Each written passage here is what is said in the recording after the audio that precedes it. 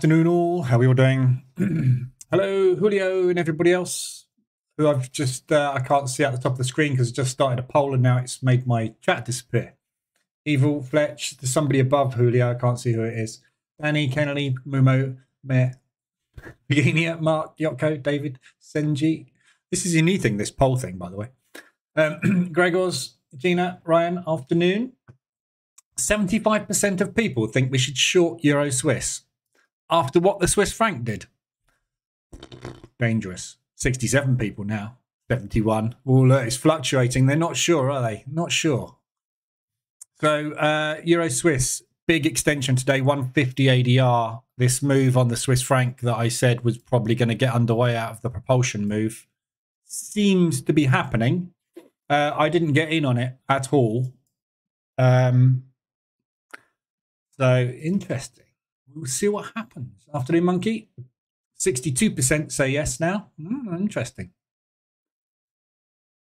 Should we or shouldn't we? So, yeah, we'll have a look at the news and everything. So this afternoon, we're going to be watching what happens with the consumer confidence figures at 2 o'clock. This is the only news we've got today. Not a lot of news at the moment this week. It's a very light news week. This is coming out at 2, so we'll see if that moves the US dollar.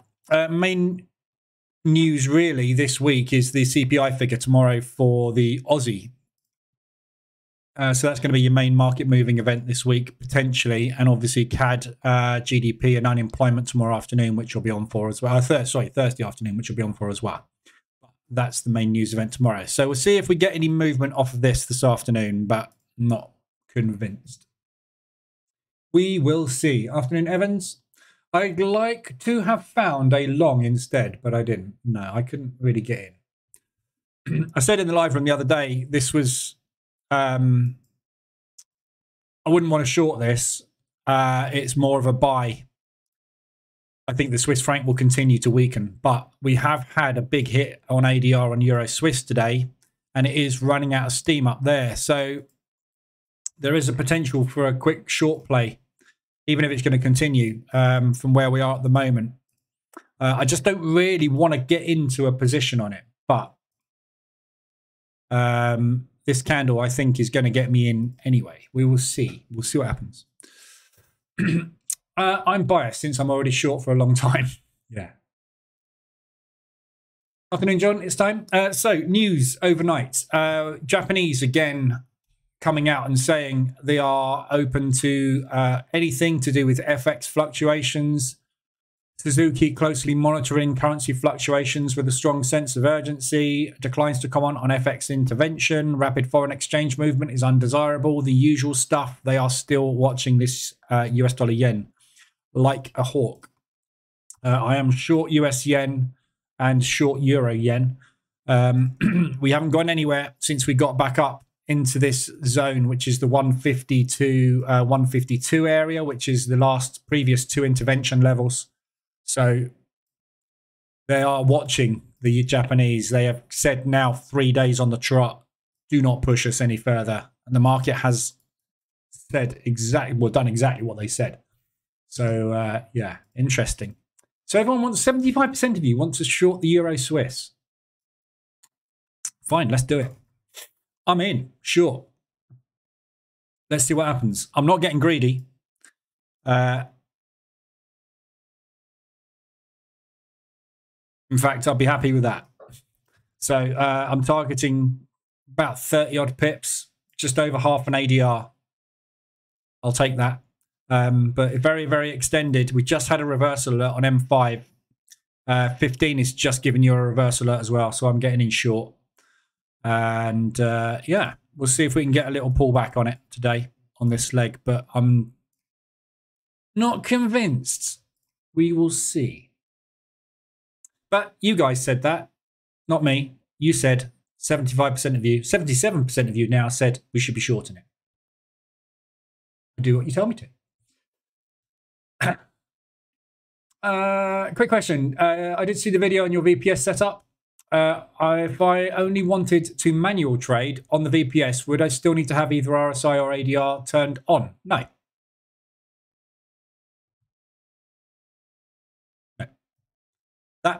will auto trade ADR or RSI.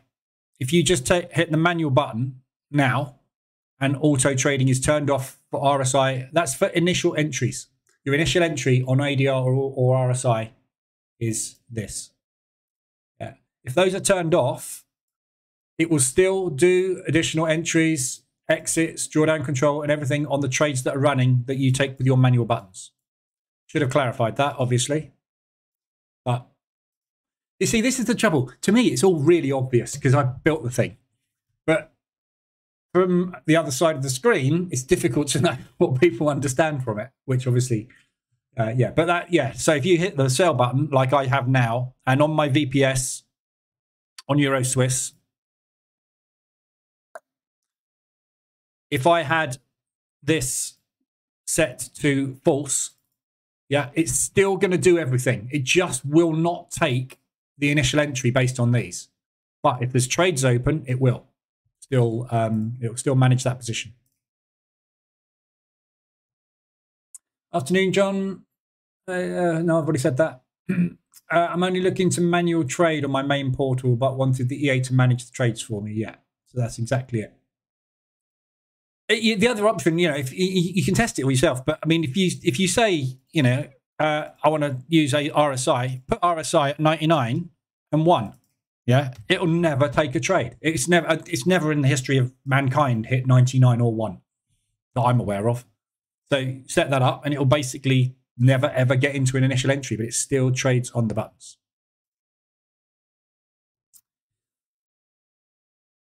Afternoon ago, sir. Nice little scalp on that US dollar Swiss. Yeah, I'm in short on US dollar Swiss at the moment. Just taking another trade on that. Looking to get out on a retest of the propulsion. So I'm hoping we get some nice negative news on the consumer confidence this afternoon. Would be good.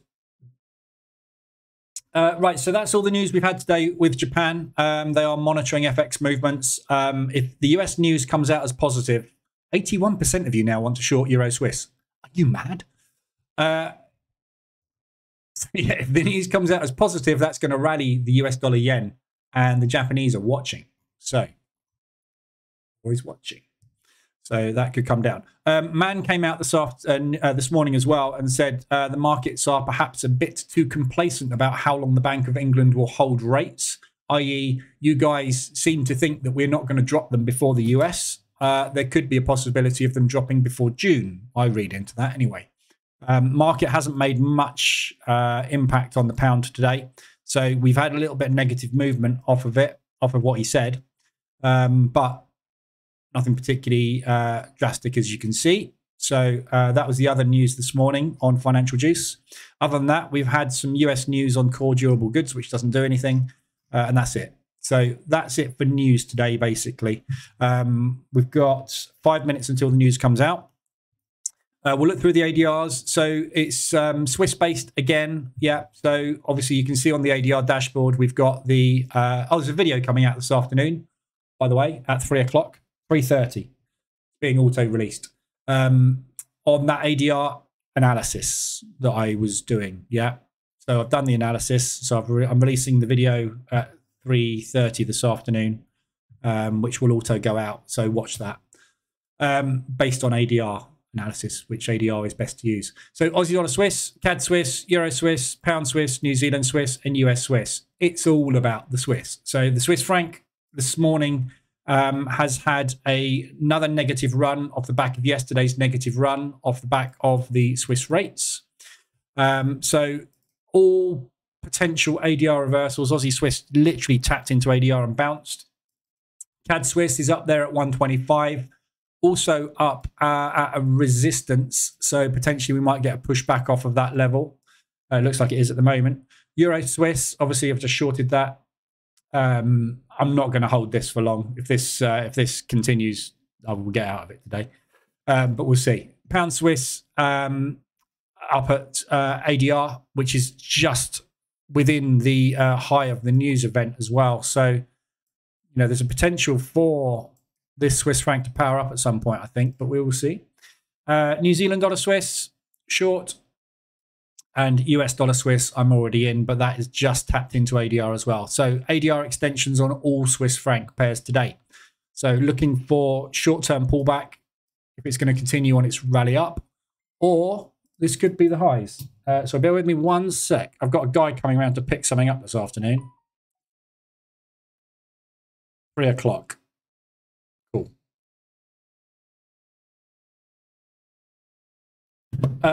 Sorry, I've just sold some dip bars, you know, like you dip bars, exercise equipment. Bought them for my son for Christmas. I think he's used them twice. So they're going. They take up a lot of room. There we go. Non-trading news. Major bridge collapse in Baltimore. I know, that was cool, wasn't it? Well, not cool, obviously, for the people in Baltimore that can't now get across that river. But yeah, that was a hell of a big event, wasn't it? And ship crashing into a bridge. Doesn't happen every day, does it? Aussie New Zealand, we can look at that. I'm sure Aussie New Zealand, it's coming down nicely. Obviously, because I scaled out, yeah, so I did some drawdown control. So obviously, as soon as I did the drawdown control, it went, oh, Lee's done drawdown control. Yeah, let's go the way he said. Always, always, always happens when you do drawdown control. As soon as you do the drawdown control, like clockwork, within an hour or so, it goes, yeah, got ya. Always the case. So I'm short on that. Nice reversal just gone in and a retest. Good move starting to the downside. I've got a long way to go until I can get out of that, but good looking short at the minute. We'll look at the RSIs in a sec. The news is about to come out in 45 seconds. We'll watch Euro US. See how we get on.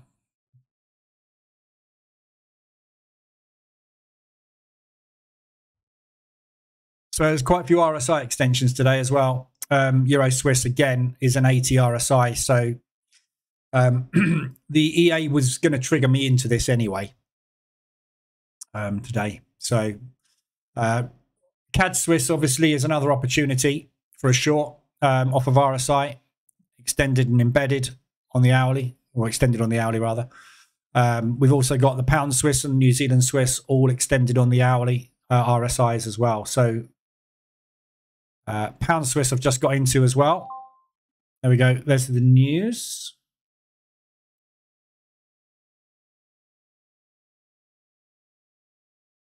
Wow, that's a big one.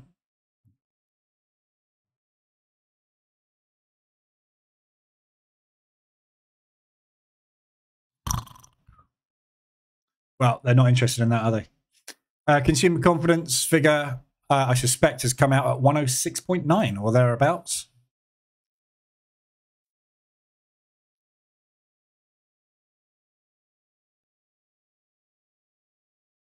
It's pending. Let's have a look over here. Oh, there we go. 104.7. So it is down. So that is negative US. Market not really that interested in it by the looks of things at the moment. But that will be potentially negative US. So that's not going to help the US dollar yen intervention move. It's going to help me because I'm short on it. But obviously, if that rallied dramatically to the upside, obviously that would get the Japanese involved in pushing it back down again. So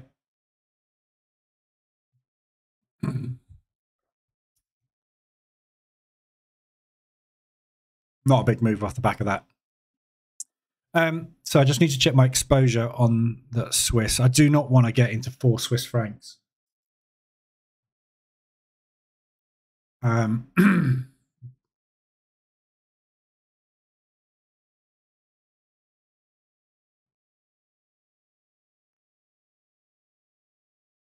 just going to stick a stop loss on that pound Swiss up there. It's not a lot. I've banked pound US dollar this morning. So that was the ADR extension. Sorry, the RSI extension. I think it might have been an ADR as well from Friday. So out of that one this morning. That was basically a TP hit this morning. So I put my TP there, which was just shy of that support resistance level there. I just don't want that much exposure on the Swiss franc. So I've put a stop up there, which is about $150. But if it does work out, fantastic. They are all very, very, very stretched. CAD Swiss has just got me in as well.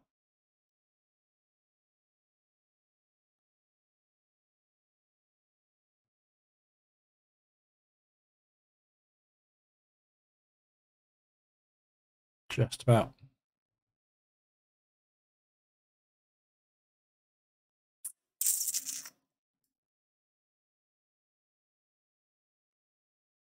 Just going to go for a quick one-to-one sort of scalp play on that Swiss franc.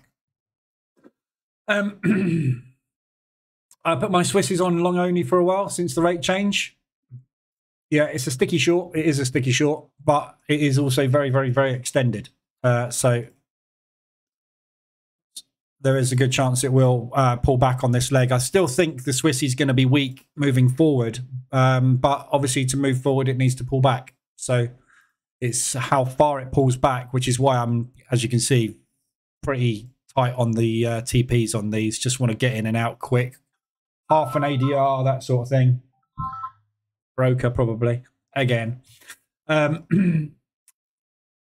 So yeah, we'll see what happens with those euros. So all the Swiss francs basically extended on RSIs, as you can see. Aussie Swiss, CAD Swiss, Swiss yen, it's extended to the downside, although I would not want to be longing that one because the yen is probably going to power up more than the Swiss franc.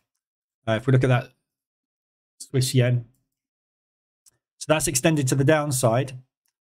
So obviously it's a long opportunity, but if that yen does get an intervention move, it's just going to collapse. So yes, if the Swiss franc is strong, it will move up. Obviously, if the yen is weak, that'll be fine. But what we're anticipating is weakness on the Swiss franc and strength on the yen. Yeah, so it's much more of a short. I'd be more interested in getting in there to go short in that direction. Euro Swiss, obviously, we've looked at, that's massively extended above the 80 level. The pound Swiss extended. So I've just got in on that one as well. So there's your RSI extension there. That's coming down quite nicely and quite quick, actually. New Zealand dollar Swiss extended, ADR hit, RSI extension. So again, there's a good chance of a pullback on this leg, but I wouldn't get too aggressive with your TPs. And US dollar Swiss, obviously I am already short on it. So just watch your exposure on the Swiss. There's no point in getting overexposed on it, which is kind of why I was just flicking over to look at what my exposure is. I've got 4 longs. That's a little bit too rich. So I'm going to take 2 of those off. The CAD Swiss and the pound Swiss, they've got just putting stop losses on them. Looks like the Swiss is actually powering up a little bit. So they'll probably work out by the looks of things, but I do not want to get aggressive on them, on the Swissy. So nice little move going there. So let's see what happens with the US. See if there's any more movement.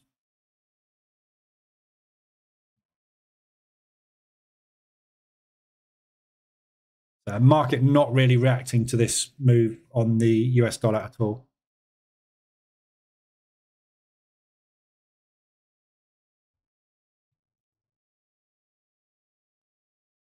No. Nothing exciting. Afternoon, Neo. So that's kind of all the analysis for this afternoon. That's all the RSIs covered. There's not many. They're all Swiss franc related. The only thing that's moved is the Swissy. We're not expecting huge movement this week because we have got a very, very light week news week. After last week's manic news, it's, you know, a very, very busy week is followed by a very quiet week. So what we will probably do this week is undo a portion of those moves that we had last week, which we seem to be doing at the moment. It is the end of the quarter this week as well. So Thursday is the last trading day this quarter, last full trading day this quarter. That is not a bank holiday everywhere else. The US is still open, but so there is potential for a lot of moves to start to come in. So we will either get a quiet week because they undid all the moves they wanted to last week, or we will get that end of month, end of quarter rally or dump, whichever way they need to go. So it could well still be that we get a lot of volatility coming in, a lot of ADRs. So if you see stuff hitting ADRs this week, it could well be that they are just the start of moves which will continue. It's just unwinding positions, basically, to say they can get paid. Same as everybody else in any kind of industry that works on commission, like sales industries, banking. You get paid a commission based on performance. So when you have a portfolio that you're looking after, whether it be a pension fund portfolio, a speculative FX portfolio, whatever it is, you're going to be paid on profits. Profits are reported monthly and quarterly. Quarterly being the big bonuses. That's when you tend to get the positions unraveling. So just a lot of movement to get to points, basically, where targets are hit. Shareholder expectations need to be met, that sort of stuff. So we quite often do get final week in the quarter, big, strong rallies, but it isn't always the case. So it's just a case of you have to see what happens. So those are your ADRs. We've got some weeklies already hit. We're only on Tuesday. Obviously, you can see this one here. That's 82, which is the weekly range for the Aussie dollar Swiss. So we've already hit that, and it's bouncing off nicely off of ADR, coming down beautifully. We've got weekly here on the CAD Swiss. CAD Swiss weekly range is 76. We are 81. Let me just check. I did actually change that ADR back. 10, yeah. I've been mucking about with ADR numbers, so I just wanted to check. Let's check the indicator as well, make sure I've got the right. Yeah, it's set to 10. So yeah, CAD Swiss, that's just started to come off. Euro Swiss is now again extended. So this is the second week we've had a weekly range hit on this, 125. So that's a pretty good looking short, I think, for a pullback. So I like the look of that one at the moment, but I'll be wary about holding it long term. We'll see what happens. Pound Swiss, again, that's starting to come down nicely. So there's your weekly range here. Weekly range on that is 132. That is 138. So we are starting to pull back. We've done our weekly range, a little bit of a pullback potentially underway on that one. So we'll see if we get some continuation strength on this Swiss franc this afternoon. Be nice to just bank a little bit, scalpy type moves on the Swissy. Has anybody got any pairs specifically they want to have a look at? If you have, let me know. I will quickly go through the results of the ADR analysis while everybody's here. Just trying to find spreadsheets. So at 3 o'clock this afternoon, 3:30, I've done a video this morning, which is basically going through the ADR results. When I was doing the video, I kind of realized if you're not in the live room, you probably wouldn't understand much of what I said. So I've tried to extrapolate on what ADR is and stuff, but it's probably a little bit nonsensical to most people that are watching it that don't know what I do. So I basically put together a video which goes through the analysis results. So I'll quickly cover them while we're in here, because obviously you guys know what I was doing. So it would probably make more sense to you. But the video will be out later anyway. CAD yen, you can have a look at CAD yen. Short everything yen. Yeah, everything against the yen, short only. Wouldn't long anything against. So no longs against the yen. You want to be buying the yen. And as you can only trade XXX JPY, yeah, you need to be shorting everything that is a yen pair, basically, because the yen is going to power up. And if it doesn't power up, it will be powered up. It just will be powered up. That's my thoughts on it anyway. I've got an aggressive on the Aussie New Zealand. Yeah, I'm not aggressive on it at the moment. I could do with the Aussie news coming out bad for CPI, put it that way. There's a good chance it's this one, the CPI on the Aussie is a bit of a difficult one. They're forecasting it's going to rise. Everybody else's CPI seems to be dropping a little bit quicker. So I get the feeling we might get a 3.4 on that. However, I'm not sure a 3.4 is going to be enough, because that is what we are at the moment. So even though they are forecasting it to go up, if it comes out at 3.4, it means it hasn't moved, which is neither bullish nor bearish.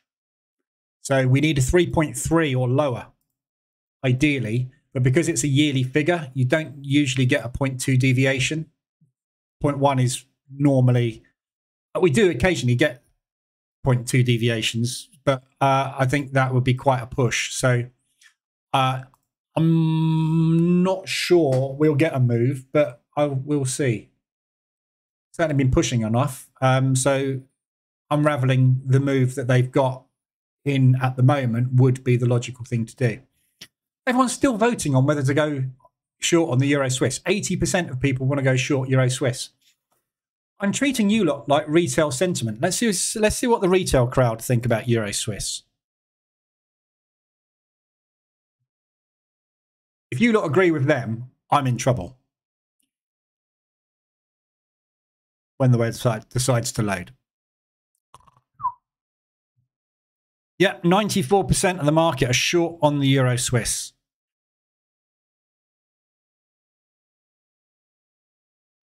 We will see. Why don't you trade oil? Because I got kicked in the arse, basically. You obviously weren't on the stream where I lost 9.5% on oil. It's a commodity. I don't trade commodities. Commodities are volatile beasts that will go crazy for no reason and not stop. So I don't trade them. They're not good for position trading. They're too erratic. He says, looking at the Euro Swiss, which had a little bit of an erratic move this week, but anyway, or last week. But yeah, I don't trade. I made really good money out of oil last year. So I was trading oil a lot, but it hit me. But that's because I don't really understand the oil market. I don't trade commodities. I've never traded commodities. They are purely supply and demand based instruments. So you have to understand the fundamentals that drive them in good detail to be able to trade them properly. The reason I was trading oil last year was because we had a conflict with Russia and Ukraine kicked off. And we had a supply and demand issue with oil. So from that perspective, oil should do nothing but rise in price. And it did a lot. And then it didn't. And then it didn't a lot more. And then we looked at the levels and we said, if we break this, we're going there. It broke there and I had to get out. So I made a loss. Because I kind of half understood what was going on with the oil market. You in New Zealand? Been short for a while? You're in New Zealand?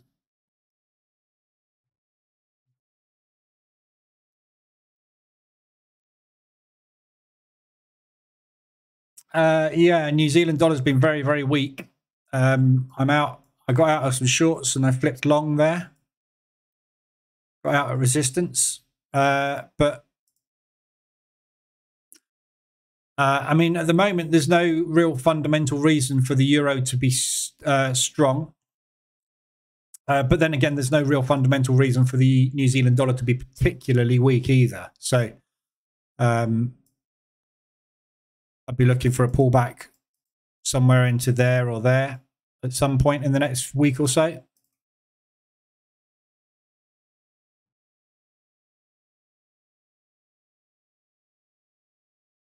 Got a fair old distance until you get to the next resistance on this, which is about 275, 300 ADR away. Hopefully it doesn't need to get there, but we'll see. Right. Afternoon, Con. So I've done all the analysis, basically, all the ADRs, all the RSIs. It's all Swiss. So we'll keep an eye on what goes on with the Swiss franc. If we can get a nice little pullback on it, it'd be lovely. Get some profit out of that this afternoon. So the ADR analysis that I did, for those that weren't in here, basically, I was just looking at whether or not there's an advantage to using a different RSI number to the normal RSI that I use. So I've always used an RSI 10, which is a fortnightly RSI. So we're measuring the last 10 days worth of movement on average. And that is what we're using to base our stops or lot size calculations, our targeting, movement, everything. So everything works on the average daily range. And I always use the ADR 10. So I've been looking at what's this instrument been doing roughly over the last couple of weeks. Therefore, we'll base our speculative price movement moving forward on roughly the same sort of distances. So the analysis that I've done using the Position Trader EA, because you can export all the ADR data, is to test different ADR periods. You mean ADR? What did I say? Did I say something else? Did I say RSI or something stupid? I only use RSI and ADR, so if I didn't say ADR, I assume I said RSI. ADR 10 is what I've been using. So I tested the 5, the 20, and the 60, and plotted those on a chart. Yeah, so not RSI, ADR, average daily range. So I plotted the ADR levels over a 4-year-ish test, just to see how much difference in volatility there was. Yeah, so you can see here we got a massive spike on ADR 10, ADR 60 just kind of popped up and then popped down again. So I just wanted to see if there was a massive impact on the main things we focus on for position trading, which is lot size, drawdown, profit, number of trades, speed of trade, all that sort of stuff. Yeah, so I just wanted to see if there was a big difference. Why 10 and not 14? Well, I'd flip the question back and ask, why 14, Ryan? Why pick a random number that isn't even based on weeks? There's only 5 trading days in a week. 10 is 2 trading weeks. 14 is 2 3/4 trading weeks. Doesn't make sense, does it? Just a random number. So those are the initial tests that I did. And then I ran tests on 9 different FX pairs, exported all that data on 9 FX pairs, testing ADR 10, ADR 20, ADR 40, and ADR 60. So ADR 10 is 2 weeks, ADR 20 is 1 month, ADR 40 is 2 months, and ADR 60 is 3 months. So looking at the average daily range of the instrument over a 2-week, 4-week, 8-week, and 12-week period. So I just wanted to see what the differences were. And obviously with these tests, you can see this is the position trading EA, Position Trader EA taking trades. So it took a trade there, it got in, 1 trade, out, made a profit. It got in there with 1 trade, then it had to scale in, took 6 trades in total, then got out, made a profit. And it just basically monitors and exports all the data as to what the maximum drawdowns were, everything. So I then took all that data, but figured out what the minimums, the maximums, the averages, and the totals were. And I tested Aussie CAD, Aussie Swiss, Aussie New Zealand, Euro Pound, Euro New Zealand, Pound US, New Zealand Swiss, US CAD, and US Swiss. So a nice cross section of instruments to get a nice average over lots of different currency pairs. So these are the results. And when the video comes out, you'll see me going through pretty much what I'm doing here. But the upshot is what I was expecting was, because the ADR 60 is more smoothed, what I was expecting was to take more lot sizes initially at a similar level. Therefore, regardless of whether there was market volatility or not, getting into less drawdown. And because spacing would have been closer together, I was expecting to be able to exit positions faster. That was what my expectation was of increasing the ADR number. What actually happened was, with the maximum drawdown, the testing proves that an ADR 10 gets you into way less drawdown than an ADR 60. So US dollar Swiss over that 4-year period took 2.5K of drawdown, or 3.5K. Yeah. So 20K of drawdown, 23K of drawdown, 22K, 41K, 1K, 3K, 1K, 3K, 2K in a bit. So basically, from a drawdown perspective, you're actually better off using lower ADRs than you are higher. For the number of lots taken, so the total, the maximum lot size in any one position, so this one here on the pound Swiss, for example, it got into 6.68 lots in total on the position as a maximum. This one got into 1.96 total over a period of 8 trades and over 17 trades there. So again, this test that was run was a basic bog standard default test with no drawdown control, no clever spacing, nothing. It's just literally, let's get in and get out when it's profitable. I just want to see what the impact of ADR is. Yeah. So these results, obviously, you wouldn't be in 17 trades. You would have got out of some of that. But for the testing purposes, it just shows that there's absolutely no advantage in ADR on the lot sizing. So sometimes you get into good lot sizing with an ADR 10. Sometimes you get into good lot sizing with an ADR 40. Sometimes it was good lot sizing with an ADR 60. There's absolutely no advantage. So not what I was expecting at all there. I was expecting ADR 60 to give much lower drawdown. It's not. It's the opposite. It's what I'm using at the moment, ADR 10. I was expecting it to get me into lower lot sizing because our initial trade would be smaller using that ADR. No, doesn't make any difference at all. The maximum number of trades doesn't matter. If you use ADR 10 to ADR 60, 17, 17, 17, 18, 13, 16, 18, yeah, 5, 10, 9, 5, 7, 7, 6, very little difference. So ADR 10 actually wins out on that as well. And for profit overall, ADR 60 is more profitable by a couple of grand. Yeah, look at the difference. That made 6,200 profit using ADR 10. It made 6,900 profit using ADR 60. An extra $700 in 4 years. Irrelevant, isn't it? 6 grand, 7.5. 9 grand, 7.7. 22 grand to 13. So you get the odd anomaly where, yeah, one is better than the other, but it's ADR 10 again, not ADR 60. 14.5 grand, $13,600. Yeah. So basically the upshot of all the testing is makes no difference what ADR you use. Pick one. Doesn't matter. As I said, and as I say all the time, it isn't better or worse. It's just different result. So sometimes you would have been better off using an ADR 10. Sometimes you'd have been better off using an ADR 60. Sometimes you'd have been better off using an ADR 40. Other times you'd have been better off using an ADR 20. Random. No advantage in switching ADR at all. So it's a good test to do in the fact that clarifies my original findings 4 years ago, which was that ADR 10 is king. But disappointing in a way that I didn't find a better way of doing it, which is fine. So, but this is a 4-year test. It's obviously only on 9 pairs, but it's a cross section. We've got Aussie in there, we've got CAD, we've got Swiss, New Zealand, Euro, Pound, everything. No yen, because yen's a bit crazy.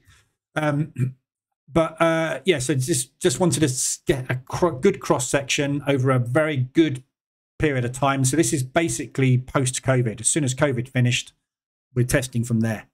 Yeah, it's a good test, but there is no conclusion. So testing, when you're doing testing of that sort of nature, when you get a result that proves there is no advantage, it gives you confidence that it doesn't matter what you do, you are still going to get into squeezes. You are still going to have periods where you're going to make loads of profit. You're still going to have periods where it's going to make losses. There is no way of using the ADR as an instrument to give you a competitive advantage, a different ADR rather. The ADR obviously is critical for measuring volatility. We need it so that we don't get into aggressive or too light on any particular trade. We don't over leverage. But high volatility obviously is just as good as low volatility. And one of the interesting things is the differences. So if we just look at US dollar CAD, for example, yeah, going through time. So let me just freeze panes on this so we can see. So you can see the columns here. So this is ADR 20. This one is ADR 40, and this one is ADR 60. So these are the actual ADR numbers and ADR 10. So when we're measuring over a 2-week period, you can see this one here, for example, it was 70 pips, ADR 10. At the same time, ADR 20 was 72 pips. ADR 40 was 79.5 pips, so pretty much 80 pips. So 10 pips bigger than that. ADR 60 was 81 pips. Yeah, so the smoothed one was actually a bigger number than the volatile one, because we are moving up and down in ADR a lot quicker using this than this. So if a market's been highly volatile for 4 months and then it calms down, we are always going to be trading what was happening 3 months ago rather than what's happening now. Yeah, this is more important than that. That's what that testing has kind of shown me, that what you would think would be the best thing to do, smooth it out and make it more less jaggedy, less volatile, less fast, if you like, actually isn't the best thing to do. So if you go through these and sort of scroll down, yeah, if we just go to a bit further on, 96 pips, 96 pips, 94 pips, 97 pips. So the difference between the 2-week average daily range and the 3-month average daily range is 1 pip, maybe 2. Yeah, just no difference. Look at the trades that you get into. So it got into a trade there using ADR 10. It got into exactly the same trade using ADR 20, exactly the same trade using ADR 40, and exactly the same trade using ADR 60. The result was the same. It took 4 trades. That one took 5. That one took 5. But it got out pretty much the same.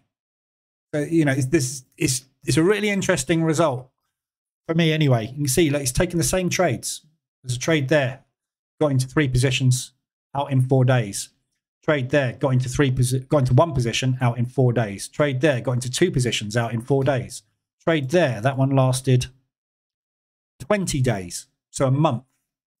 Got into 9 positions in a month. Took a month to play out. Same one there, got into 5 positions. That took 18 days to play out. But it's the same trade, look. Every ADR gives you the same trade. What I was hoping to find was that because the levels would be different, one of them would be better in that it would be more consistent. It's not. So there you go. So that video will be out at 3:30 in an hour. But I thought I'd share it in here as well because you guys know I've been doing the testing. So interesting. But it means I don't have to worry about it now. I can pick one at random.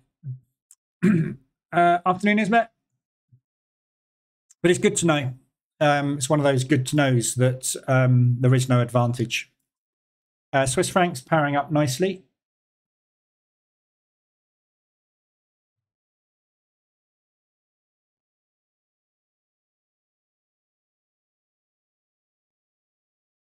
No other ADR hits. So there we go. So that's all we've really got for you this afternoon because there's nothing much else to look at the moment. It's one of those weeks where it's going to be not a lot to do. Bedtime. Night, Franco. I thought you were in America. Shouldn't you have just woken up? So there's nothing else to look at really today apart from Swiss franc. The only thing that's moved is the Swissy. The Aussie's kind of back to where it was. Nothing's going on much at all there. You can see everything's kind of sideways apart from the Swiss, which has had a big rally. The yen isn't really doing an awful lot, slightly weak there on the Swiss franc again. The euro's not going anywhere much apart from against the Swiss franc. So yeah, it's just a dead day today. Totally sideways. Pound odd kind of sums up the market today. If you're not looking at the Swiss franc, you're looking at nothing pretty much. So it's all Swissy today. So that's the short of the day. Any Swiss franc pair. And fingers crossed, that now pulls back sort of 3/4 of an ADR or so, and I can get out of some nice Swiss franc profit today. So pound US dollar is the only thing I banked today. The US dollar CAD position that I took yesterday was not an RSI extension trade. It was extended, but the reason I took it was because it was a double top bounce.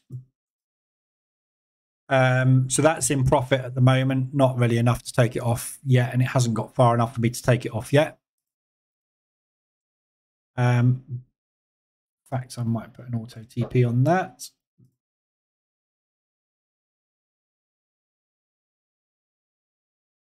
Just going to put my TP on that US dollar Swiss there. So top of that propulsion move. So yeah, so if I can get kind of 1% out of the Swiss franc shorts today, I will do. So I'm just going to monitor the P&L basically. I'm not necessarily looking for each of these to get to kind of 0.5% profit. If I can get a combination of 3 of those Swiss francs together to bank another %, I'll bank it and just close the lot. So I do not really want to be shorting against the Swissy, but there's a very good potential short-term play, as you can see, underway at the moment. Am I still trading the other 2 strategies, ADR and hedging? No, not at the moment. There's no point in trading ADR and I mean the reason I separated those strategies out was so that people could see the strategies working. ADR and RSI are the same thing pretty much, so one or the other. And RSI is my preferred strategy. It's the one I've always been trading. The hedging I might start up again, but on full auto with drawdown control because it was doing really, really well. I just wasn't trading it properly. I wasn't doing drawdown control. If it was a proper main account, I would have been a lot more on the ball, but I wasn't. So I might start that up again because it's got a good potential. But what I want to do is I want to try and put together a strategy using RSI on the new position trader EA.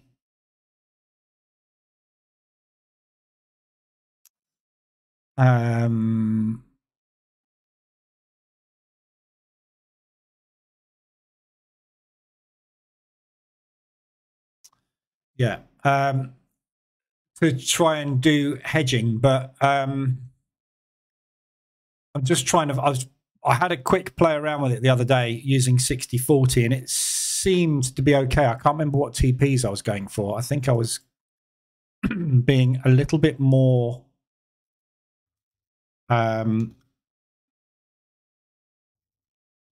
conservative with the profit targets on it when I tested it, and I think I tested it on the hourly. Let's just try that. That's January 2020. I don't want to do that because that's COVID. Let's go April. So yeah, I was testing a hedging strategy with this EA, and it worked really well for a long time with a lot of pairs, but then it got stuck. And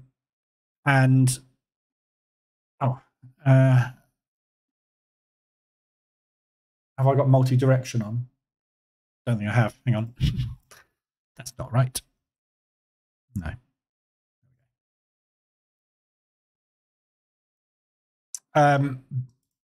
So yeah, I was testing this, trying to get a strategy working on here so that I could use this instead of the market reversal alert CA.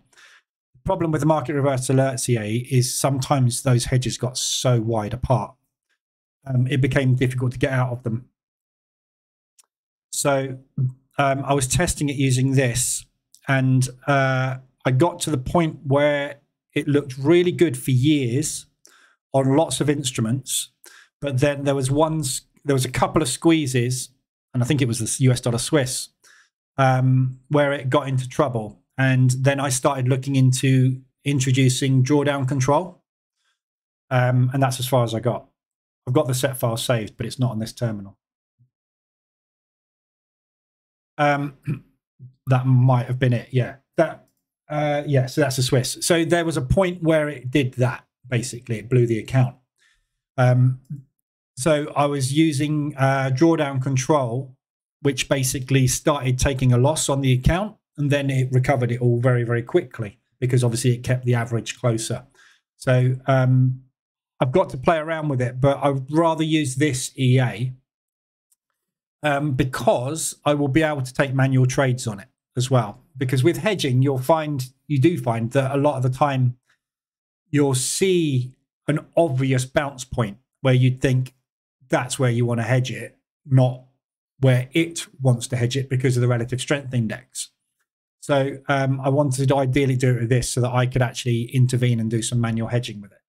But I can't remember what I was using as drawdown control. It wasn't 1%, it was more than that. I think it was maybe 2. I can't remember. I'd have to test it. But it's what I'm going to do. I'm going to test it. Been pretty solid H1 mean reversion month. Yep. Yeah, good month this month. So yeah.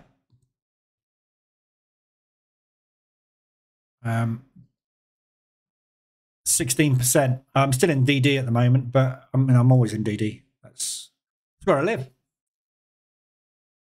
There we go. So that's the drawdown control underway.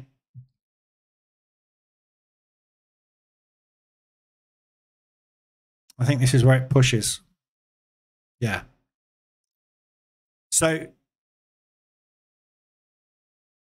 obviously with one individual instrument, exactly the same as I did with the Swiss franc push that we've just had, you take a loss. Yeah, there are instruments where you're just going to have to take a loss because it will squeeze and you can't do anything about it. But the overall portfolio, as long as you're not overexposing, i.e. you've only got a couple of Swiss francs on, will be fine. It's just, this is what you have to kind of take into account with position trading back tests is you can only look at one instrument at a time. You have to amalgamate that into a portfolio because the portfolio result will be totally different to the individual result. This isn't the setting I was using. I was using a different drawdown control. So where this would make roughly a 30% loss or something in a year, the others would make up for that by making 150% or whatever. So you get the odd rogue instrument where you get a squeeze on, which you just have to hemorrhage out of. Nothing you can do. But this will work for hedging as well. But it needs a little bit of work on it, and I just haven't had the time at the moment because I've been doing other things like ADR research, which has taken a good sort of 2 or 3 days to get that done, which is now done, so I can move on to other things. I've been really enjoying my strategy using RSI 10, taking only extensions on the 1 hour in line with the trend, the 200 EMA on the 4-hour chart. Cool. Everything will work and then it won't.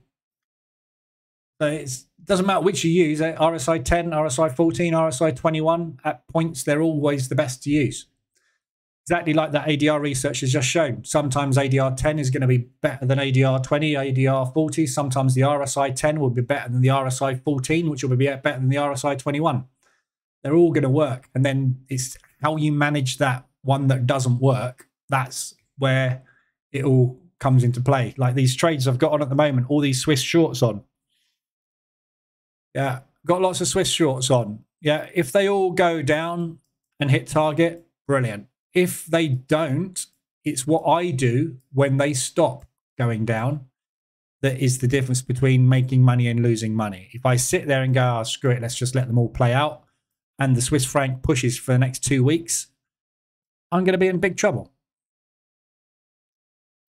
Was ADR 150 the best spot to take it, or should I have waited for ADR 200 today? I still don't know. This could just be pulling back in a little flag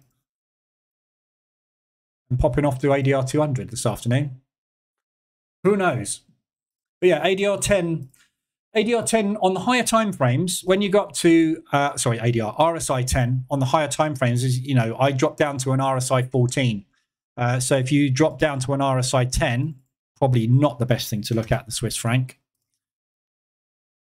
like euro pound. So that's an ADR, sorry, an RSI 10, got up to there. The RSI 14, it would let me click on the bloody RSI, only got to there. So, you know, it depends. That's the difference between the 10 and the 14. It's very little in it. But if you prefer the 10, use the 10. Not right, it's not wrong, it's different. So, you know, I got out on that euro pound trade there, which was a lovely exit, as you can see. And if you got in on that because you saw an RSI extension, RSI 10 extension, happy days for you. I didn't get an RSI 14. So there's no entry for me. But the 10 would have worked that time. But the next time the 10 you get into and it drops down and RSI resets and the market pushes up, and then RSI gets up to 14 and it drops and you're in 4 trades when I'm getting into my first one, I'll be turning around and saying the RSI 14 is the best one. Not better, is it? It's just different. All instruments you can curve fit every instrument to look the best. But there will always be an instance where it's not, as we know. How comes the Swiss squeeze didn't impact the H1 mean reversion account? Because it didn't have trades on, the Swiss. This is the downside to ADR, which is why for years I've not traded the ADR strategy.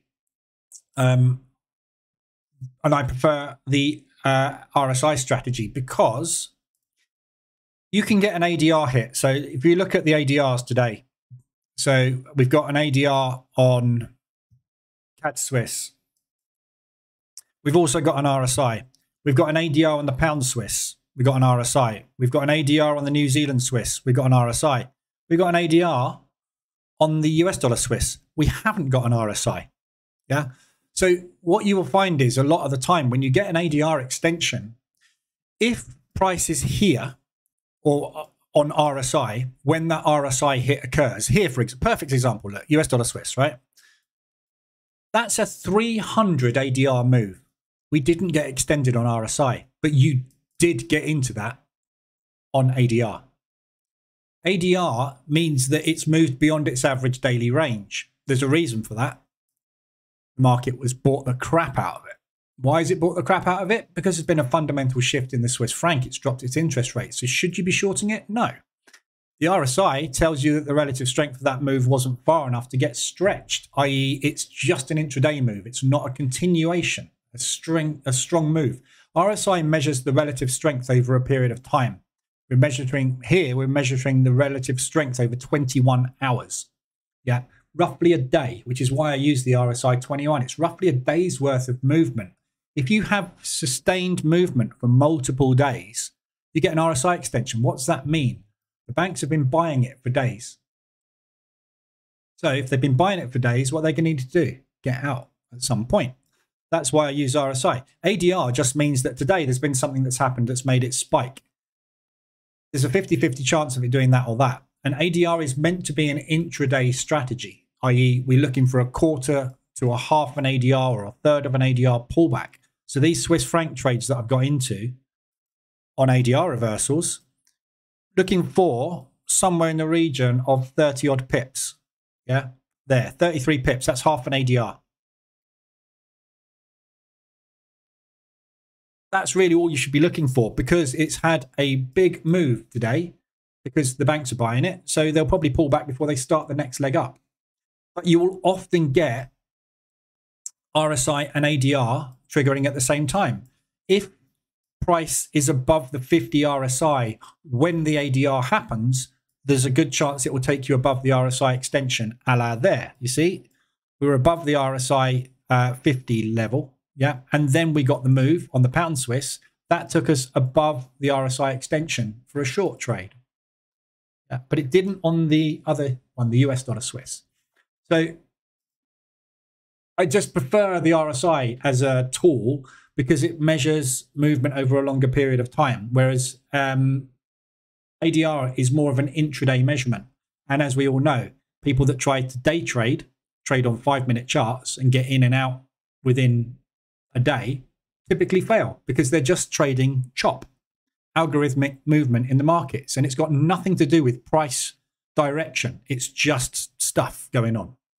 Whereas on an hourly chart, you're seeing what the day's worth of movement is and everything. Every time you go up a time frame, you're smoothing out. What's the pound Swiss doing? It's bullish, massively bullish. Now what's it doing? It's a little bit bullish. Now what's it doing? Well, it's bullish for the last couple of days. Now what's it doing? Well, it's bearish at the moment. Yeah. So the higher the time frame, which is why I always use RSI on the hourly time frame, the more smooth the price action. That is just telling me that today the Swissie's been weak. Now it's being strong. Or is it? Don't know. But when you scroll out and suddenly go there, you go like, ah, I see. Massively bullish. It's a pullback on an up leg. Market structure's long. So, but you know, trading both strategies is pointless. That's the reason in the bootcamp I give multiple strategies. You pick one, but you're not meant to pick 4. If you pick 4, you're going to get the same entries. Same with hedging. Yeah, if you use the hedging strategy, which is on the website for the Market Reversal Alerts EA, that gets in with an RSI extension as well. So it's the same as H1M5 mean reversion, the same as ADR and hedging. It will get in on the same signal, condition and a signal. And there's nothing wrong with if you want to run all strategies on different accounts and separate them out. You just have to understand, as I've proven over this month, you are tripling or quadrupling your exposure the more accounts you're trading. And the trouble is you've got to manage all of those accounts. And that's where the thing falls apart, especially for me. I couldn't handle all those accounts. I can't run the live room, run 3 trading accounts, monitor everything, do the Telegram stuff and everything else I do. Just not enough hours in the day. So hence putting more money in, stick to the old strategy and just do the one thing. It's a position trading strategy. You are trading a position. I am short on the pound Swiss. If I get short on the pound Swiss on another account, what's the point? I am short the pound Swiss already. If this pushes up, I will double my losses and exposure.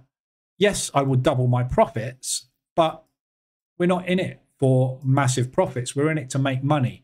That's the danger area when it pushes against you and squeezes you, isn't it? So, but if you look at the Swiss pairs on the hourly time frame, so that's obviously where the squeeze was, where the news event was. This is the squeeze that started in the beginning of February. As you can see, I had a trade there, but I'm out of them. On the hourly, whereas on ADRs, you would have had an entry there, but you wouldn't have been in that. So the ADR would have got you in there and there. You should have been out on that, really. That might have been an ADR.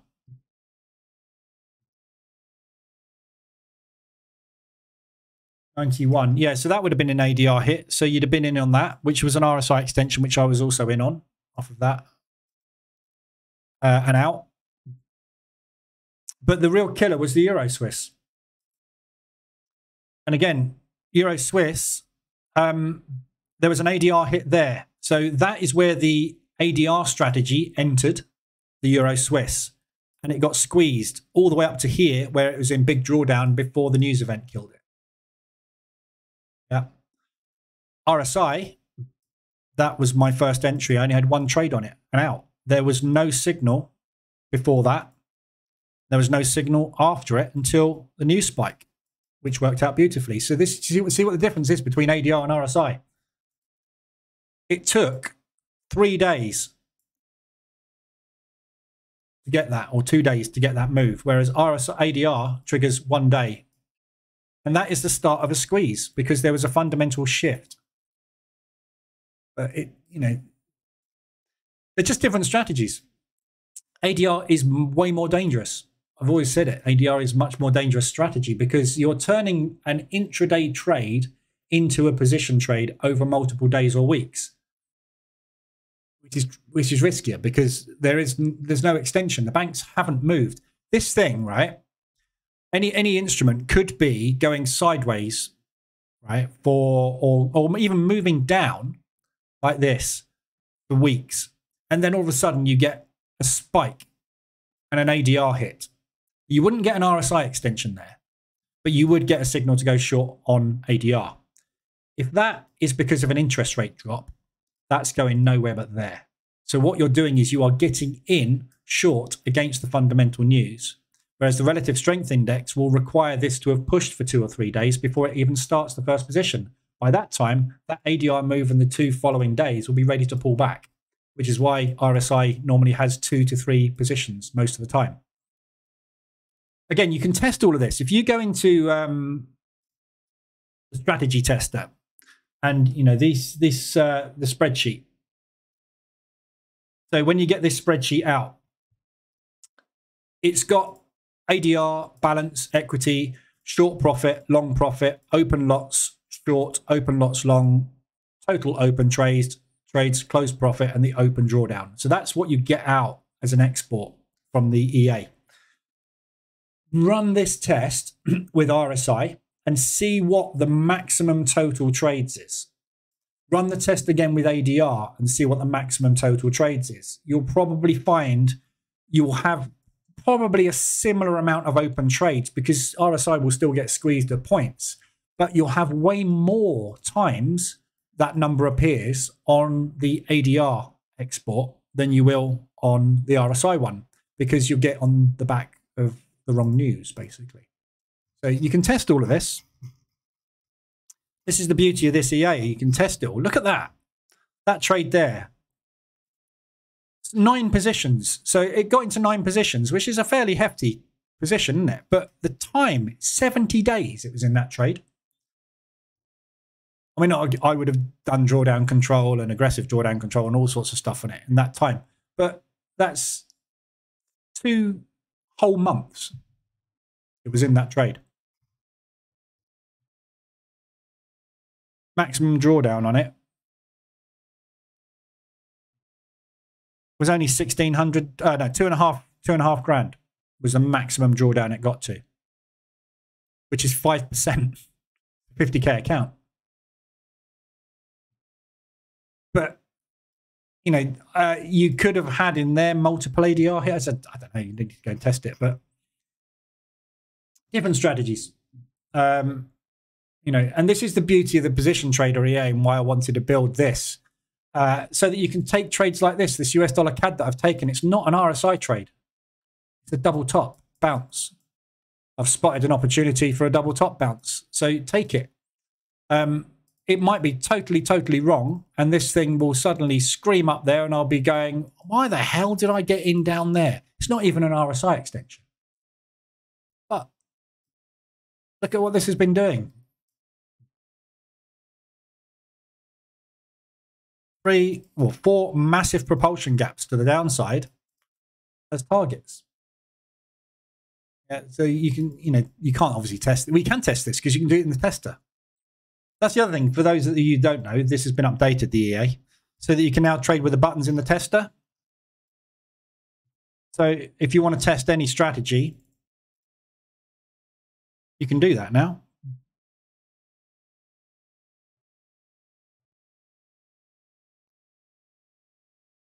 So you can just go, I'm going to go short, and then watch how it would have worked out. Obviously, I just took a short at random, so probably a bad thing to do. There we go, we got out of it. But yeah, so you can, you know, if you want to say, right, I'm going to wait for it to get to that double top up there. If we get to that double top, I'll short it again. Or if we get down to that low there, I'll long it. Yeah, so short it there and get out down here somewhere. Didn't work out. Turned it into a position. Exit. So have a crack at that level up there. I'll have a look at that level there. It's pretty good.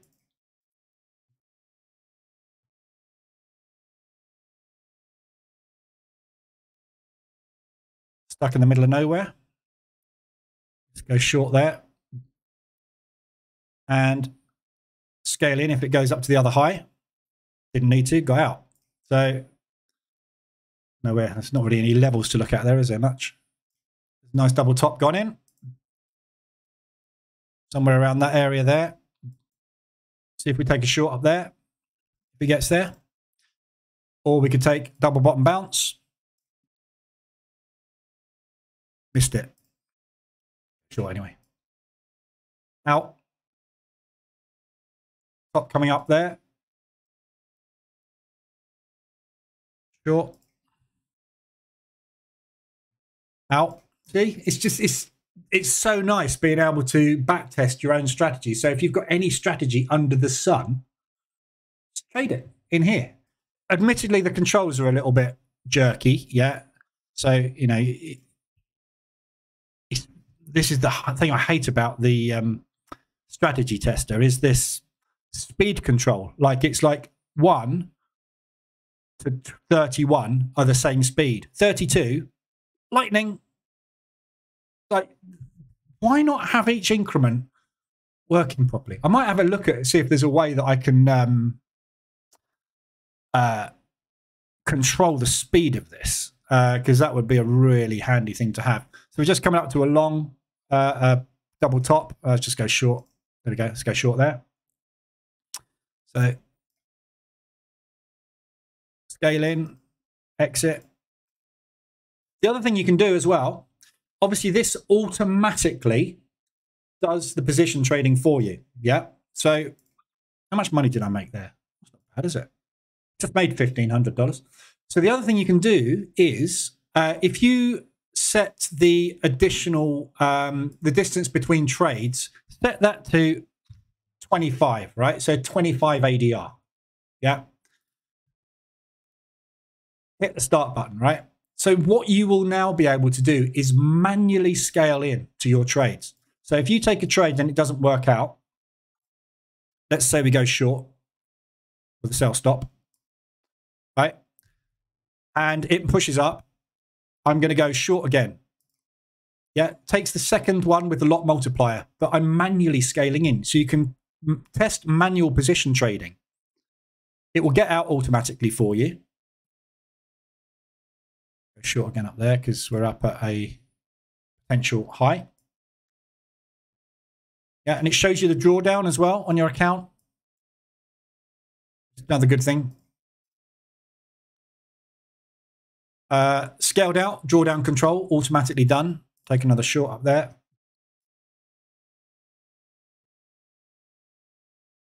And it's pushing down. When it pushes down, I'm just watching the P&L. So I was just going to say, if the P&L gets down to a level where you'd think, screw this, I'm out, you can hit close and just close all the trades out. So, you know, it's a complete manual back testing system as well, all built in, which is even better. Thank you for the tip, Peter. Very much appreciated. £10. Wow. Thank you very much. I have to give you a tip as you reminded me what an idiot I am. Did I say that? After 2 failures, I'm definitely stick with RSI only. ADR is good for range bound, but on trends, it's a pain. Yeah. Does it get you in too quick? Sometimes. Sometimes. This is the thing, though. ADR strategy in February, I think it was, outperformed hedging, and I think it was hedging it outperformed as well. It outperformed everything. I'm pretty sure, because the market in February was like that. That is exactly what you want to trade. ADR, reversals. Big push up into resistance, out. Big push down into resistance, support, out. Just keep doing that. But when the market goes into, and the problem with the Euro Swiss specifically was that, yeah, these are the absolute worst conditions for position trading. It's the squeeze with no pullback. Literally, there was no pullback. Yeah, this isn't market structure. Market structure does that. And it does this and that and that. It's up and down and up and down. It's banks moving and profit taking, banks moving and profit taking. This was basically a mass evacuation from the Swiss franc in anticipation of an interest rate drop. Didn't give you an exit. Depending where you got in, I did get an exit. You know, this thing this is where backtesting fails, because you are going to get a different result in backtesting, because you will do different things. You will see different things. You will make different decisions based on your portfolio, which you can never backtest. I've also been position trading the US indices with buys only. Yeah, that's a good idea. Since history shows last year, time going up. Yeah. Yeah, so I mean, I've got that strategy for the S&P 500 for the market reversal alerts, yeah, which is buy only, always buy only on indices. I don't particularly trade them anymore. I used to. Used to be a really good little pension fund account, but I stopped trading it. I stopped it and actually started putting it into a proper pension fund, which is very boring and much lower return, but safer. I tried to button test in the tester and mine wasn't coming up. You need to, there's an input down here in miscellaneous settings called show trade buttons for use in tester. It needs to be set to true.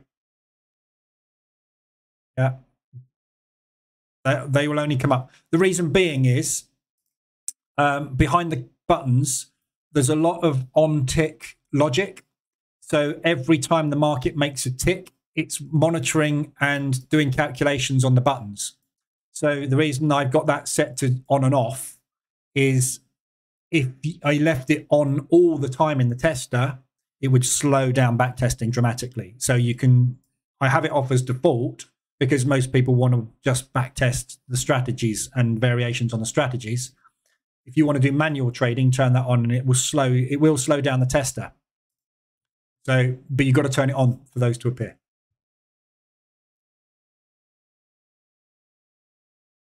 Yeah, February was walking on water, and then March slapped hard. It slapped me hard as well. It's the biggest loss I've taken. The biggest loss I've taken ever. But I took it. You could hold on to it, but I mean, if you look at the respite that it's given, if you were squeezed as the ADR strategy, you were squeezed here. When that happened, you needed to be out, and I was out on that spike. That's where all the loss occurred. That's all you've had as a pullback, back to where you were before, which was in a squeeze, and now it's gone further. So, you know, it's just one of those instances. But, you know, people have said to me, loving it, absolutely killing it with the ADR strategy. They're not in this because they didn't get in there. They got in here and they've done that and they're out. And they're like, wow, this is brilliant. Whereas if you got in 2 weeks earlier, you're like, holy crap, or 3 weeks earlier, however long it is. But this is what I keep saying about like prop firm evaluations. If you start a prop firm evaluation there, and you start a prop firm evaluation there, and you start a prop firm evaluation there, you will get 3 totally different results with exactly the same strategy, with exactly the same settings, because the strategy and the settings have nothing to do with what you make money-wise or lose money-wise, or whether your strategy works or doesn't work, or whether it's got a 70% strike rate most of the time, or this week it has a 20% strike rate. All of that is affected by what happens the day after you start trading. Because if the market suddenly goes, hey, I'm going to do exactly what your strategy requires to make 10%, you'll make 10%. If the market does exactly the opposite and does what the market needs to do that week, but your strategy happens to hit a stop loss 10 times in a row, you will lose 10%. That's a pass. That's a fail. What's the variance? The market. The strategy has nothing to do with making money. All about what the market does when you execute the strategy, which is why backtesting for 99% of strategies is useless and fails, because you're back testing on something that's never going to be repeated in the future. Nothing that side of the line is going to happen again, ever. No 2 days will ever be the same.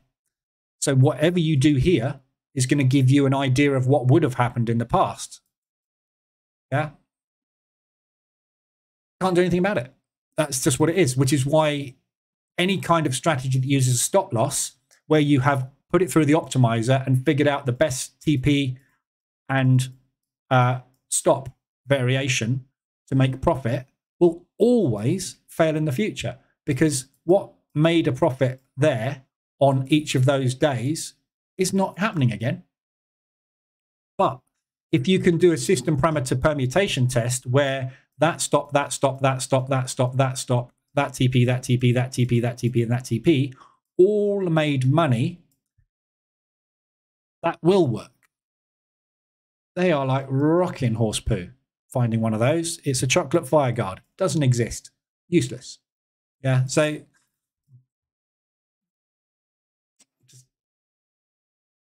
it's all down to market, what the market does. And this is where your skill and intuition as a trader comes in, and your discretion as a trader comes in. I identified the Euro Swiss was a dead duck. I got out. I had no choice on the hedging account because the hedging account got margin called. It was up 87% when it got margin called. Up 87. 13% away from doubling the account in 3 months. Then it got margin called. By that, if that hadn't have happened, that would have doubled by now. But, you know, it's all ifs, then, when, but, you know, hindsight, useless. Doesn't help you. But this is where your extensions in strategies come in to their own. If you use an 80 instead of a 70, you're going to get into a lot less squeezes. If you do that, though, you're going to get a lot less trades. It's a profit versus drawdown. It's always the battle, profit versus drawdown all the time, isn't it? So on your recent VPS video, you mentioned you're using 15-minute for entries. Yeah. No, it's just I'm just using 15-minute for entries at the moment. You could use 5, doesn't matter. I just use 15 at the minute. Still H1 RSI extensions, but 15-minute entry. The idea is, if you look at a 5-minute chart, look at today, for example. So that is the entry that I've got with a 15 MA. That is the entry you'd have got with a market reversal alerts indicator. Sorry, that's the 5-minute chart.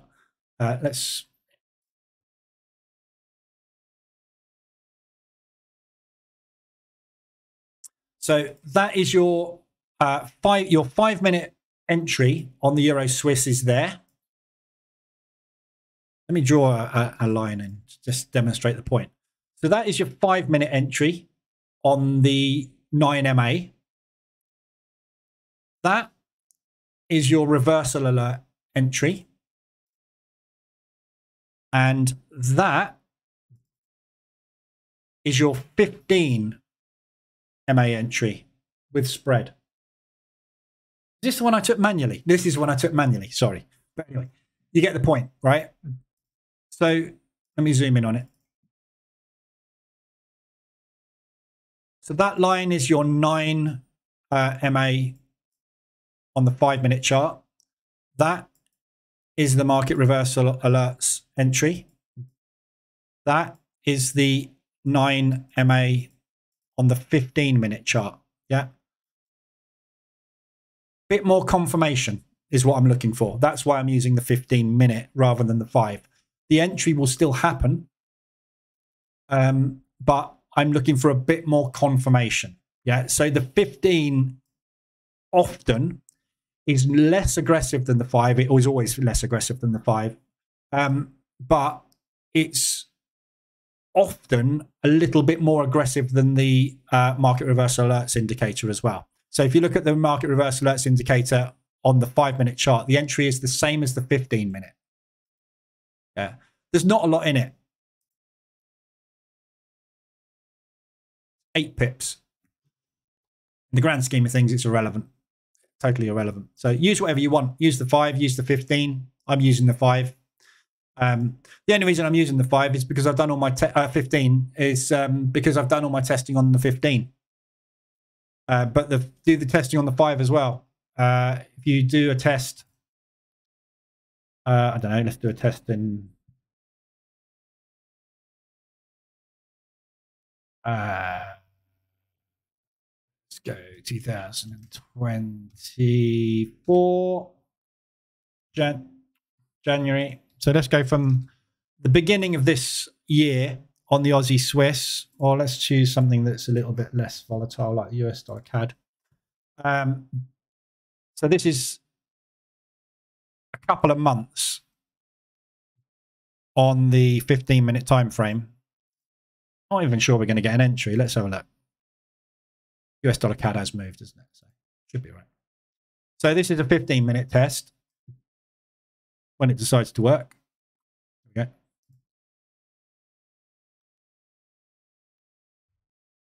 So there's what? 1, 2 positions there. 3 positions maybe. 5-minute time frame.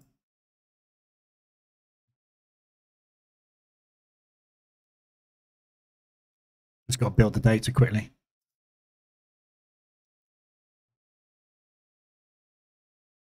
Obviously, the test isn't going to take longer because it's 5-minute time frame.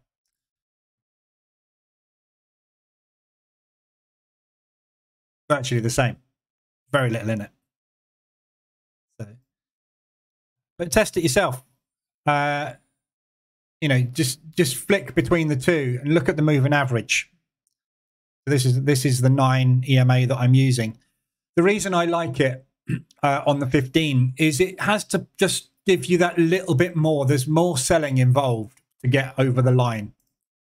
And what you find is as well, when you're position trading, if you've got an entry and you've taken a short and it's pushed against you and you get above that next entry line, it needs a little bit more of a push to get you in, rather than if it does that, you'll get in on a 5-minute time frame, but you won't get in on a 15 there without a little bit more of a push. So at the end of the day, it makes very little difference. Like I say, it's difference between 5 or 10 pips on virtually all instruments. So Edward, I stay 8 weeks short on the pound Swiss. On the pound Swiss?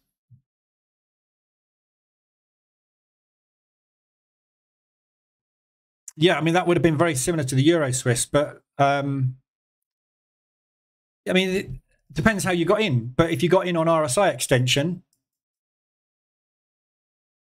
those were the trades in the last 2 months on the pound Swiss. 2 trades, in, out, 4 positions, 3 positions, done.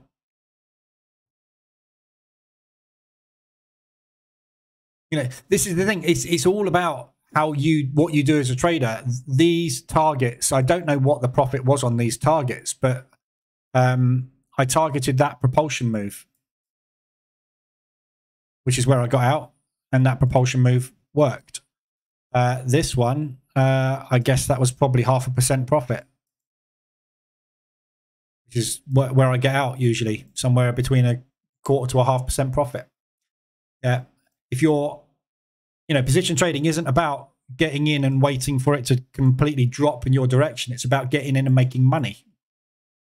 The longer you hold, the more possibility there is of the market pushing against you. You want to be in and out as often as possible. And the ones that don't work, you wait to get out with a small amount of profit. We're not looking with position trading to make more money than anybody else. We're looking to lose less money than everybody else. Yeah. So if I get into a position, into a trade, and it doesn't work out, I have to take a second. If I get into a trade and it works out, I get out and I put it in here. If I get into the second position and it gets back to where my first position was, I get out and I put it in here. Yeah. So this one, I don't make any money on. This one I do. If I take a third position and it pushes down and I make 0.25% profit, it goes over here. What have I done in all 3 of those instances? Made money. Not a lot of money, but what haven't I done? Stopped out, made 1 trade, which paid for that one and still made a loss. That's the difference. We're eliminating the loss by banking a small amount of money consistently, which is why you're never going to make Lamborghini money doing this. But that's why no one does make Lamborghini money, because you can't make Lamborghini money. Otherwise, it's just gambling, isn't it? So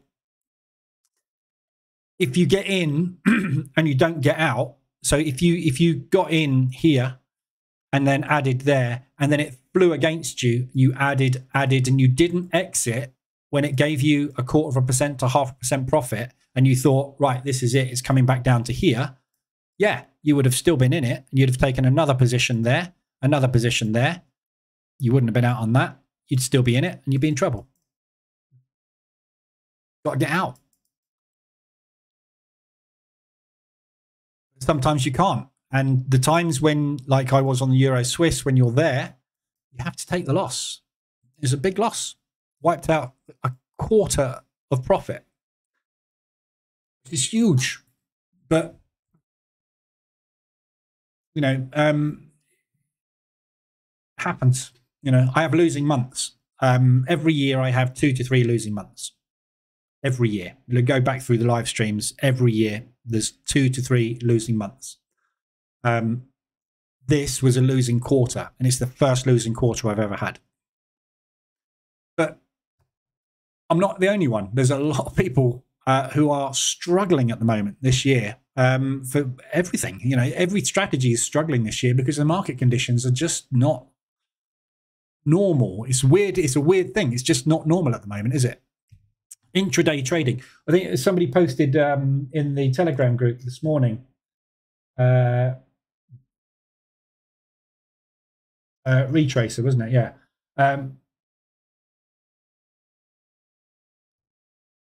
Yeah, he was watching Tom Hurgaard's stream this morning, or listening to Tom Hurgaard. I don't think he does visual, does he? It's only audio.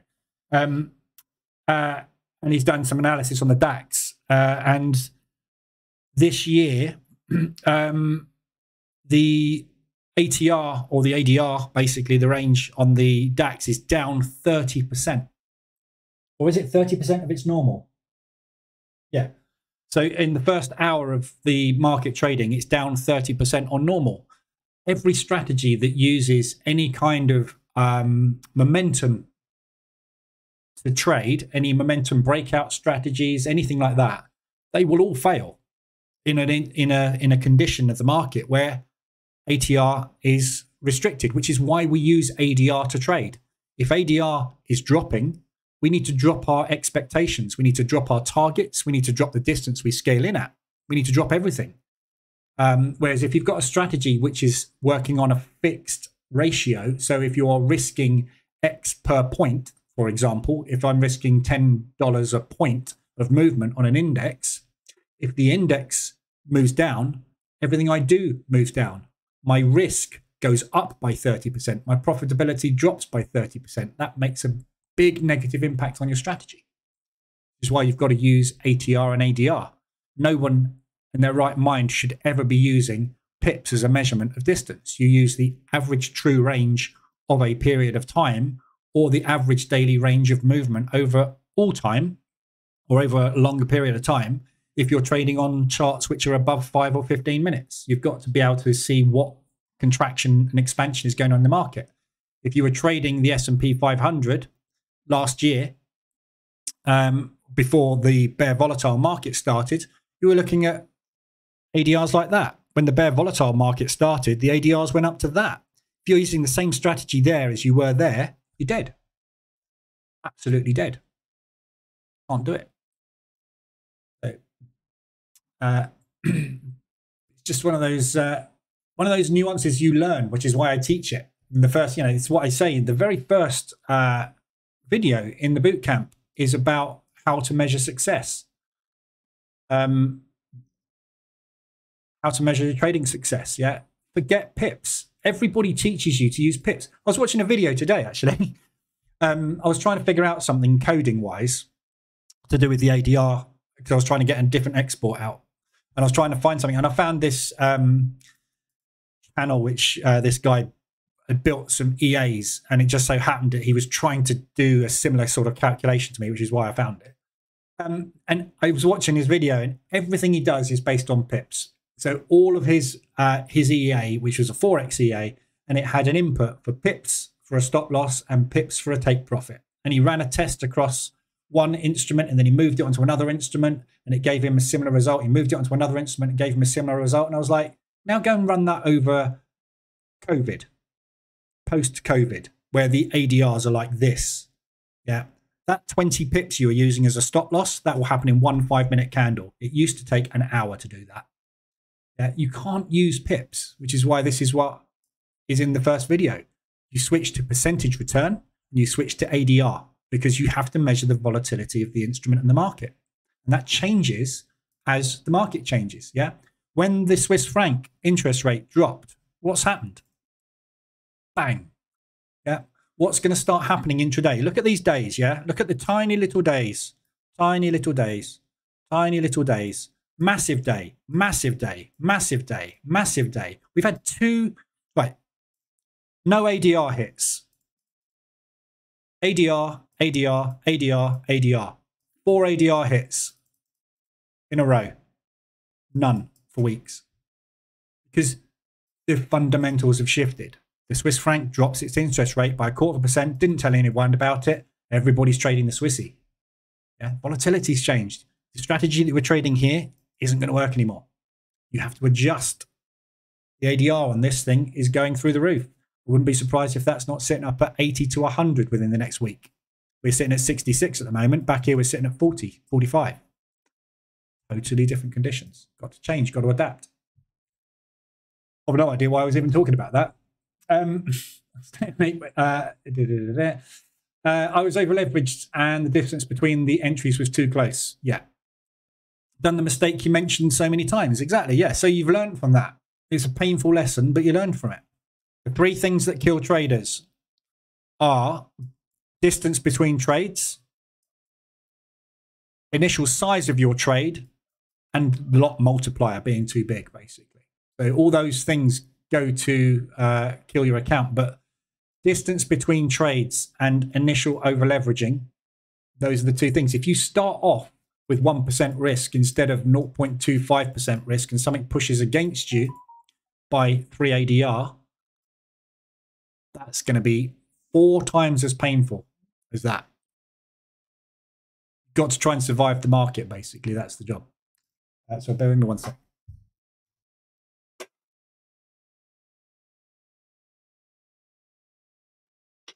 It's the guy come to collect my thing, but hopefully my wife's dealing with it. I'll get a shout at the door in a minute. Euro Swiss, pain in my ass at the moment, minus 9%. Yeah, got to do DD control. Yeah, so but this is, if you're doing DD control, I've cut it. So if you want to hold it and stay in it, you know, there's a good chance that this will potentially pull back. When you're looking at the hourly time frame, yeah, that is what I think possibly will happen. It may even just do that. But go up a time frame or 2. Look at this massive extension. There's a high probability of a pullback on this extension, yeah, in the same way as we got a pullback here, or if you look at that entire thing, a pullback there. Yeah.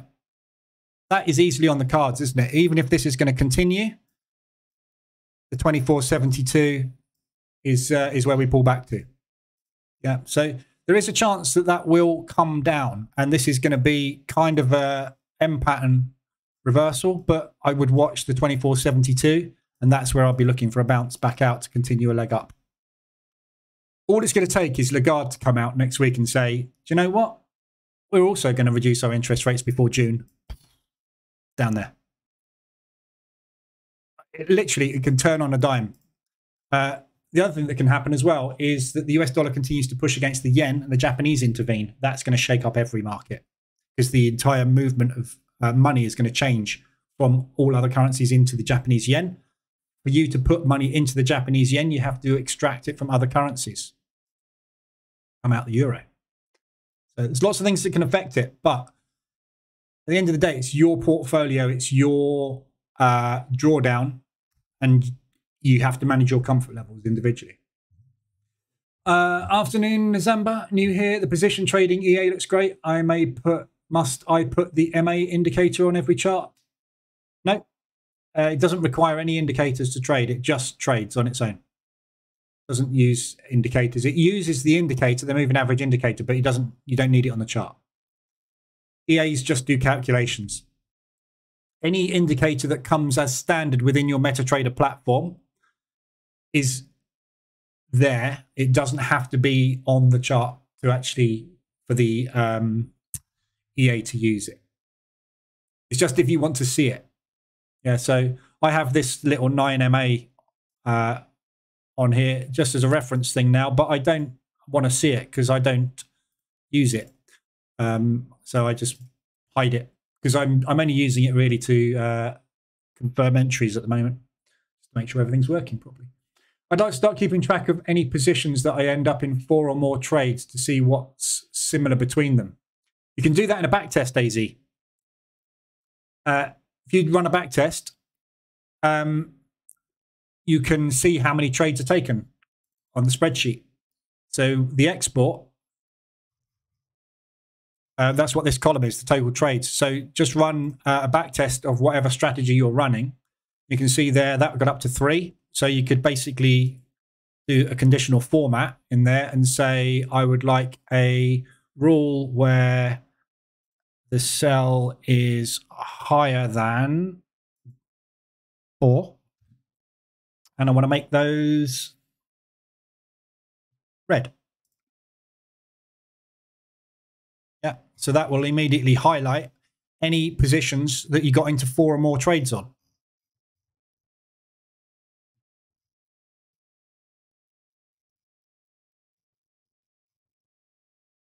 Most of them, it looks like in this case. What is this? Swiss franc. There you go. New Zealand dollar Swiss. It's always the Swissy. We know it squeezes, but it's also very profitable, isn't it? Sometimes. But you can do that in the export. So there's one that was 3. So you could, if you do that conditional rule, you could also add a new rule into there, saying if the sell value is less than or equal to 3, make it green.